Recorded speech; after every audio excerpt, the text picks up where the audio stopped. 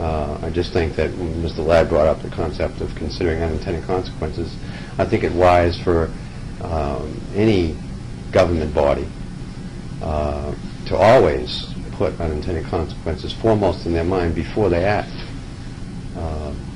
In the case of the playground,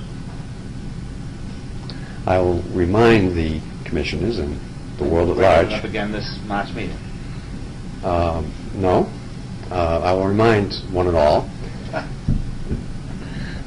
that the playground, every time we put a fixture in that playground, we're making a gift to the state. No, we own those. We own every piece of. Because the real estate, anytime you attach anything to a piece of real estate, it becomes part of the real estate, and thus owned by whoever owns that real estate. And we all know, although we never actually say it publicly very much, that the land that that playground sits on is owned by the state. Right. So, anytime we fix anything to the playground, it becomes state property. And, you know, that's an ongoing concern that is not really expressed.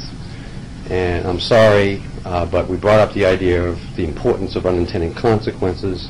This is one of those unintended consequences that's been going on for a long time.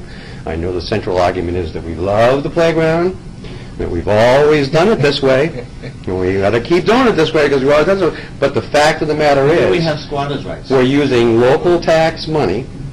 Common law. We're using no, there's no common law here. Okay.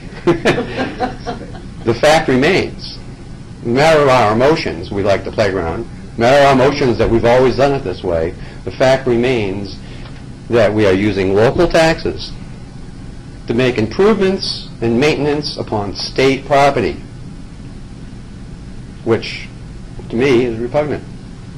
And I suspect it's repugnant to most people once they consider the fact that it's state property. But you see, since we don't actually point out the fact that the playground sits on state property, we just generally assume that it's owned by the village district. Well, and it's that assumption. It's that assumption. The state thought we owned it until we started bringing this up at all our meetings. Well, it's that assumption that needs to be killed. It needs to be brought out that, that is state property, and that's a simple fact.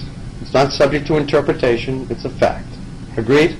All right. Well, is that agreed, Mr. Chairman, that that playground sits on state property? That's agreed. That's a fact. Okay. Thank you very much. All right.